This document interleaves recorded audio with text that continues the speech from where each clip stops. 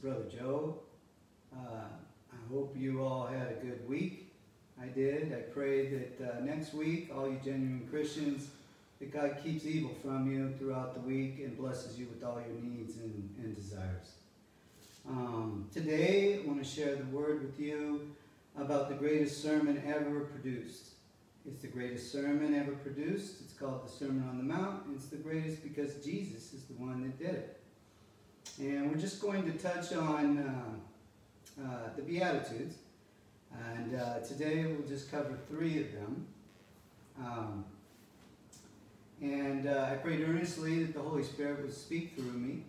He's given me a gift of understanding. As you know, all Christians, they receive gifts and they need to use them. And so he's given me the gift of understanding. I don't understand everything. I never will. That's what makes the Bible divine. That's what makes it the Word of God. It's far above any human's comprehension. But I do believe that the Lord has given me understanding of what I'll share with you today. So the first scripture we'll read is in Matthew chapter 5, verse 3. Jesus, Yeshua, says, "Blessed are the poor in spirit, for theirs is the kingdom of heaven." And what this means, brothers and sisters, is blessed are the people that they know they need help, and they will receive help from God. You know, you have to humble yourself. I know when I was growing up, people would say, "Well, I don't want to be a Christian. They need a crutch. I don't need a crutch." Well, you know what? I need more than a crutch. I need God to carry me through the trials and tribulations that I go through. And we all need that. But we have to humble ourselves. I know one thing, I visited many churches. And I want you to think about this. Most of the people in the churches are females versus males. Why is that? The only thing I can think of is the males are too proud. They're too puffed up. I don't need God. But they're sadly mistaken, brothers and sisters. So that's what that verse means. All right, the next one is Matthew 5, verse 4. "Blessed are those who mourn, for they shall be comforted." Now, this is someone who offends a brother or sister in Christ. All right? They don't take vengeance. They let God take vengeance. God clearly says, "Vengeance is mine, saith the Lord." And so I'll give you an example of this. Back in the day when I was young, there was a young girl who was 15 years old and she was a virgin. And she was close to me. And she came to me one day and she said that she was at the park, and back then many people had vans, and they would go and they'd get in the van, they'd party and stuff like that. Well, she's in the van with this guy who owns the van, and the guy raped her. And she tells me this. And I know in my heart she told me this because she wanted me to take vengeance on this person. And I had ministered to her a few times prior to that, and I told her, I said, God will take care of that person.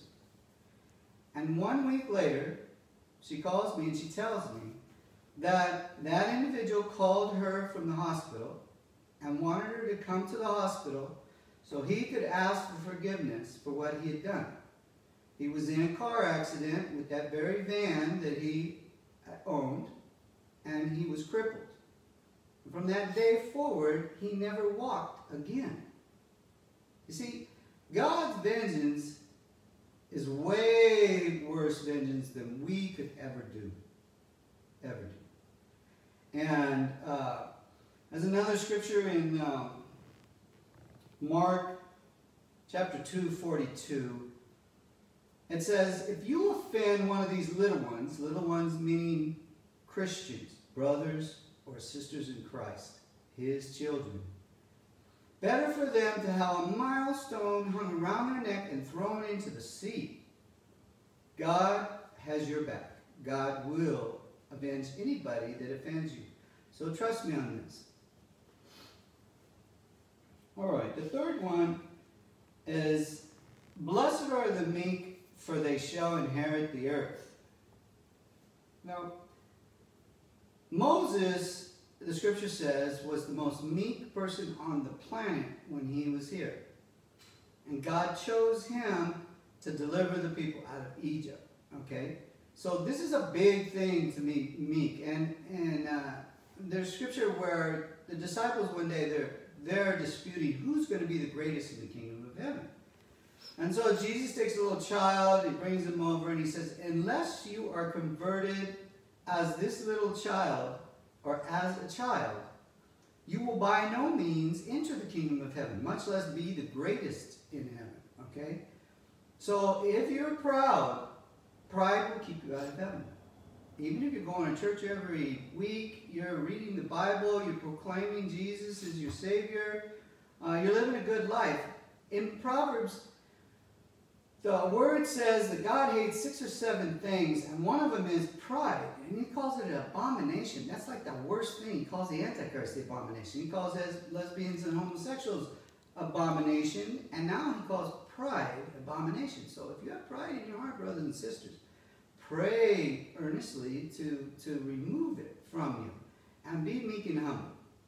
A couple of weeks ago, I listened to a sermon, and afterwards I got the opportunity to meet the pastor. And I just shared with them how much it touched my heart and how I benefited from it. And his words were, glory all be to God. Brothers and sisters, that is the right answer. We give all glory to God. That means that no matter what we're doing, whether it's athletics, we get a promotion at work, we get a new car, okay, we give glory to God. We give, in other words, give all credit to God and take credit for nothing. All right, brothers and sisters, so always remember that.